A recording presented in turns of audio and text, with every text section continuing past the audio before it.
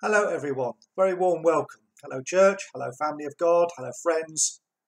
If you're joining us here at Grace Community Church in Edenbridge, we're so glad you can be with us in this way. My name's Dave White and I lead the church here, and I hope that you're going to be blessed and encouraged as we worship together in a number of worship songs that we've prepared, and then hear God's word as Sam and Flor share with us from Mark chapter 4.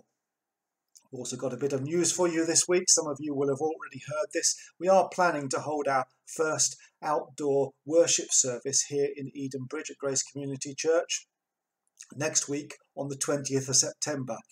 Circumstances allowing, and God willing, that's what we plan to do.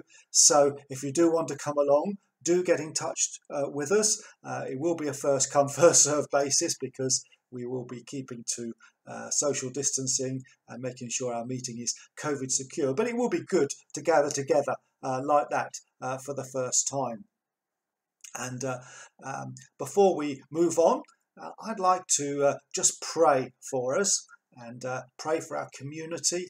And I invite you to join with me as I just commit this time to the Lord and commit our community to the Lord and one another to the Lord. Father, thank you that we can come in your name to you. Thank you for sending your son Jesus, who has made the way for us. And we do commit ourselves to you. We commit our plans to you. We ask you, Father, that you would, as you taught us, that you would deliver us from evil, that you would keep us safe in this pandemic time, that you would keep us in the church safe, that you'll keep our community safe. You keep this nation from the ravages of this virus. We ask in your name for your kingdom to come, your will to be done. We pray in your name. We pray for those who are more vulnerable in our society. We ask you, Lord, help them, strengthen them, give the society, give the people in this community, give the church the strength to reach out and help and assist those who are more vulnerable. We ask in your name for a spread of mercy and peace and grace in this community. We pray in the name of Jesus. Amen. Just before we move on, let me just share with you some words from Paul as he was writing to Timothy to just help to focus us as we come to worship. Paul writes this in 1 Timothy chapter 1. The saying is trustworthy and deserving of full acceptance that Christ Jesus came into the world to save sinners. And then a few verses later he writes, to the King of ages, immortal, invisible, the only God, be honour and glory forever and ever. Amen. To the King of ages, Jesus Christ, immortal, invisible, the only God, be honour and glory forever and ever. Amen. Let's come with that attitude of worship and honour and praise and giving glory to the one who sits on the throne. Thank you. And I'll hand over to those who are leading us in worship now. Thank you.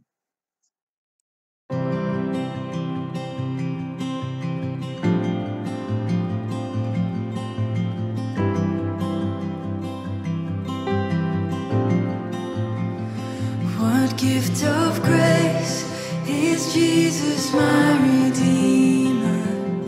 There is no more for heaven now to give. He is my joy, my righteousness and freedom, my steadfast love, my deep and boundless peace.